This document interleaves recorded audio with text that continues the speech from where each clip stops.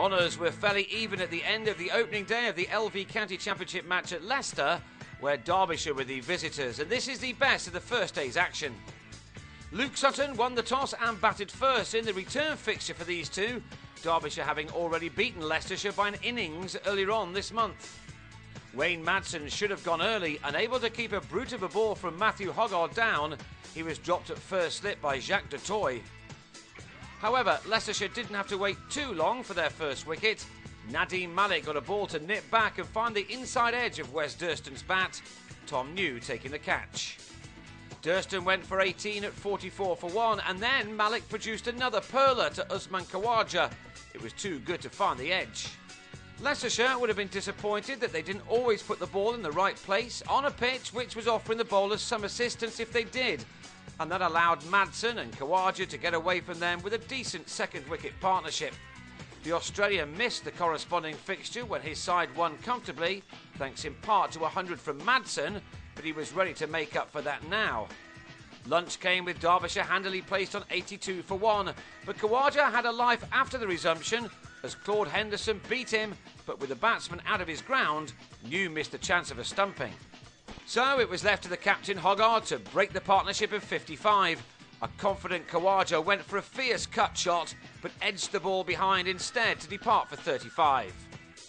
Madsen scored 106 in his only other innings against this attack this summer, and he now added a 50 to that.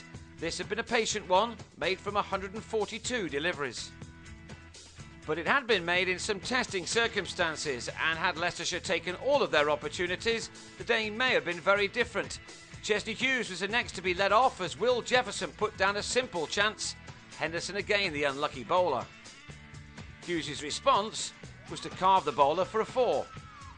To his credit, Henderson did still keep plugging away, and he deserved to see the back of Madsen leg before to a ball which straightened for 58 at 141 for 3. Henderson, who has made a terrific start to the season with bat and ball, was causing plenty of problems, and he nearly removed Dan Redfern as well. Typically, it took one of his worst balls to get him his second wicket, Hughes cutting a short delivery into the hands of Wayne White to go for 35. The tall South African then bowled Greg Smith for 4 to leave Derbyshire on 174 for 5.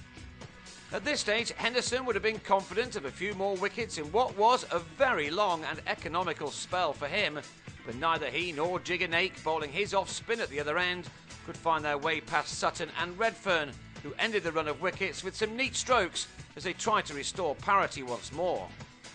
The second new ball was taken, but that couldn't stop Redfern from completing his 50 from his 151st delivery. Leicestershire did miss another chance before the close, Jefferson putting down Sutton, and not even Henderson, who ended the day with figures of 3 for 69 from 33 overs, could break the partnership, which by the close had realised 64 runs. So the day ended with the hosts on 238 for 5, with Redfern on 58 and Sutton on 21. Leicestershire will hope that they're not so generous in the field when play resumes.